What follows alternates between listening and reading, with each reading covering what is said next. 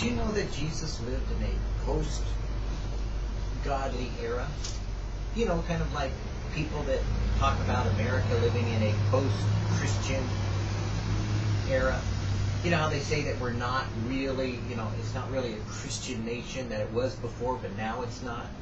Well, they said the same thing in Jesus' day. You see, at the time that Jesus came, people were following the Herodians, the Sadducees, the Pharisees, the Essenes, I was trying to think of the other cities that were involved with all the different groups that were gathered together in temple politics that was going on as far as rabbinical Judaism and the whole idea of this new kind of Jewish expression of faith in God was concerned. Because, you see, the rabbis had determined that better that the nation survive under this Roman oppression than there be a devotion to God. And somehow they thought that maybe by just surviving through this time of oppression, that they would be able to not compromise their faith in God, even though they had already compromised themselves by giving in to graft and greed and all of those things that should not have been a part of Jewish expression. So the normal everyday people were living in kind of a post-godly era, because they had heard about the Maccabean revolt, and they had seen the temple rededicated. They had been told stories, kind of like Christmas stories, about how there was oil that lasted, and they knew from the miracles of old that there could have been oil that lasted, but a lot of people were skeptical. They said, I don't know about that. It sounds a little fishy, especially by who's telling it. And so there's always this question, and at some point in time, the common people kind of knew that this can't go on. There had to be something different. And so Jesus came. Now, when Jesus came, they expected him to, of course, get involved in politics. Well, Jesus, don't you understand that we're in a political vacuum right now? We don't have any leaders to lead us away from Roman occupation. We need to be delivered from all these Romans. The Romans are here. The Romans are here. And they wanted him to get free from Roman occupation. And Jesus never once answered that call. He chose to teach, to preach, to relate the kingdom of heaven, the kingdom of God, that had come to them in the person of himself. He chose salvation over political maneuverings. So you see, in Jesus' day, just like today, there are people that wanted political answers inside of Christian politics, which there shouldn't be. Because you see, Christian politics is all about the kingdom of heaven. It's not anything to do with America or democracy or Republicans or Democrats. It has everything to do with salvation of the soul. It has nothing to do with all these gyrations and motivations and democracies and demonstrations and altercations and divisions and strife that politics causes people when they think that they're doing right by doing wrong. You see, that's not what the kingdom of God is about. The kingdom of God does right no matter what, irregardless of the consequence. You may cost you your life, but that's the way that the kingdom of heaven is. Your life is counted as lost for the sake of the gospel's sake. Your life is counted as lost for the sake of knowing Jesus. Your life is counted as a loss from the moment that you gave your life to Jesus to live with him and have him live inside you. So no longer were you interested in the world and the things of the world, because if you are, then you are not a Christian. Jesus said, if you're not for me, you're against me. So if you're against God, then you're not a Christian. You're anti-Christian. So you see, getting involved in a lot of this political maneuvering really is anti-Christian. It's not as Jesus did. There were people that said, Jesus, we want to follow you. We want you as our leader of our religious motivation. We'll start a new group with you. We'll start a new cult. We'll start you as our leader and make you our world conqueror. You will be the one that we'll declare as the Messiah, but you'll be our political, or you'll be our religious leader. And they tried to make him into something he was not. He said, what does the law say? What do the Pharisees do? What do the scribes do? Do what they say. Do what they say. Honor God in doing that. Because as long as you honor God in that, God will honor you. But don't participate in their hypocrisy. Do what they tell you to do, but then be true to God. So you see, even in his day, there was political divisions and strife and all these maneuverings going on with religious circles where people were trying to divide and conquer, where the Sadducees wanted to be in charge. The Pharisees wanted to bring this new kind of Judaism in. Rabbinical Judaism wanted to be the rabbis in charge. The synagogal movement wanted to diversify because the kingdom of God, or the kingdom of the Torah, and the worship of Torah, and the worship of law and interpretation of law, had gotten to such a degree that they wanted to build it even greater so that it would go out to the world, but we had to keep it safe from infiltration of all these other philosophies that the Greeks had begun to do, and how this phileo, people like Philo at the time, and how this Hasmonean type of dynasty had been infiltrated by this kind of philosophy from the world that was the Hellenistic Jews that had come from outside of Israel and were not part of the elite that were inside of temple politics. So Hellenism had begun to invade Judaism and made it its own by bringing about rabbinical Judaism, how the rabbis could interpret the law of the Torah. Jesus said, no, I say unto you. Whoa.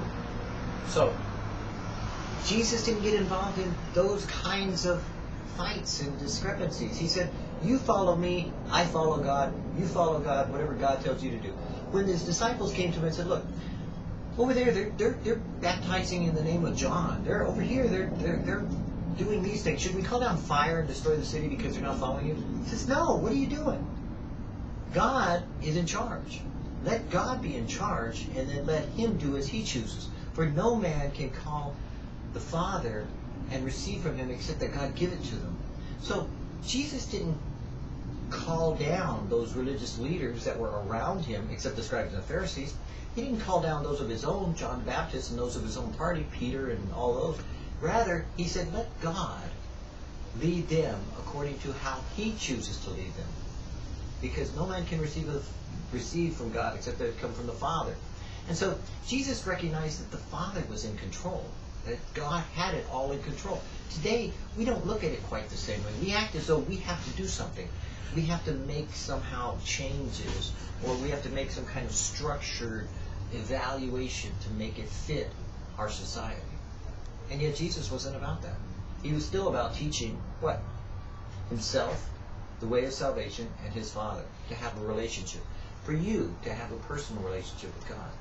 It was not about worrying about all these other things, about what happens to Christianity, post-era Christianity, modern-era Christianity, humanism, socialism, you name it. Anything that people modern days have gotten involved in want to say, oh my God, we got to watch out for this and watch out for that. Because they're no longer looking at Jesus, so of course they need to watch out. Because they get bored with Jesus. They get bored with having a personal relationship. They get bored with Christianity and want to get into the theology of it as opposed to the person of it. The person of Christianity is that personal relationship with Jesus that you could talk to him every day. Because at times God won't talk. God won't say a word to you. And you may feel, oh, well, I need to move on to something else. It's over with. I'm sorry, I'm gone. And you're being tested and tried to see whether you turn to the left, the right, or whether you trust in the Lord with all your heart, meaning not in your own understanding, in all your ways acknowledging him and letting him direct your path. Because the world wants you to give your soul literally to Satan. It wants you to follow after the worldly system, the world and its ways. It wants to influence your soul because it can't destroy your spirit. Your spirit goes to be with God. But it can influence you to be distracted from what God has told you to do, from what God has chosen for you to be accomplishing in your life as you are living it today. You need to always consider well the words that Jesus said when he said, love not the world, nor the things in the world, for the lust of the eye, the lust of the flesh, the pride of life, all of these will lead you astray. But rather seek ye first the kingdom of God and his righteousness, and all these things will be added unto you. The Lord was my stay. Truly in vain is salvation hoped from the hills and from the multitude of mountains. Truly in the Lord our God is the salvation of Israel. The Lord is my rock and my fortress and my deliverer. my God and my strength in whom I will trust, my buckler and the horn of my salvation and my high tower. Cry out and shout, thou inhabitant of Zion, for great is the Holy One of Israel in the midst of thee. The angel of the Lord encampeth round about them that fear him, and delivers them. The righteous cry, and the Lord hears and delivers them out of all of their troubles. The eternal God is your refuge, and underneath are the everlasting arms. So that we may boldly say, the Lord is my helper, and I will not fear what man shall do unto me. For who is God save the Lord? Or who is a rock save our God? It is God that girdeth me with strength, and makes my way perfect. By the grace of God I am what I am.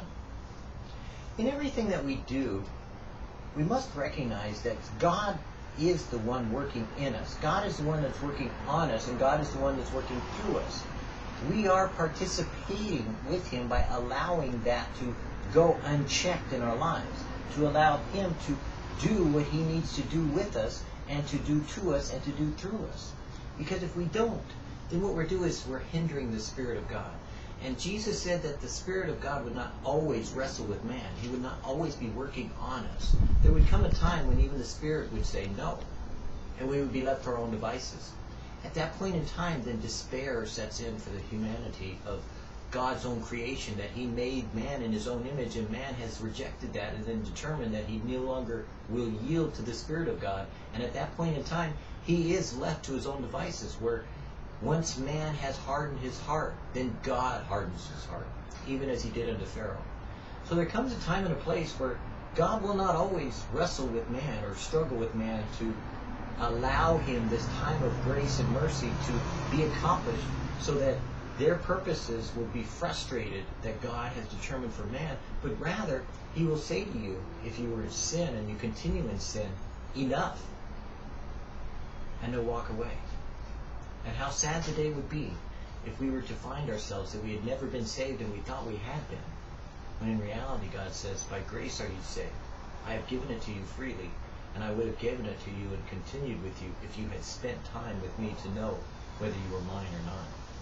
So you see, religious leaders, religion, a lot of that will always kind of distract you. But a relationship, you know if you have it, because you can ask God for it. You can talk to Jesus daily. You can walk with him in a simple way. You can humble yourself in the sight of the Lord, and he'll lift you up. You don't want to be involved in always being so active, always being so going, running, doing, and participating, that you no longer spend time one-on-one alone with Jesus. Because if you do, you'll find out whether or not one-on-one alone with Jesus you are, or in fact you are not. While it is day, we are told we should work, and then yet the night will come when no man may work. And this is the day that the Lord has made. So we are called to reach out and touch and share and care about those that don't know Jesus. We aren't told to get involved in the world and its manipulations. We aren't told to get distracted by all the attractions in the world. We are commanded and reminded by the Lord our God to follow him and to walk in his ways and to do what he has told us to do today.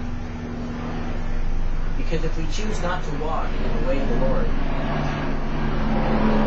then you may find yourself walking in the way of man. And when you find yourself walking in the ways of men, you find yourselves condemned along with them. Follow the Lord while he may be heard, and seek him while he may be found, and know him, for he lives inside you. Call upon the name of the Lord, and you shall be saved.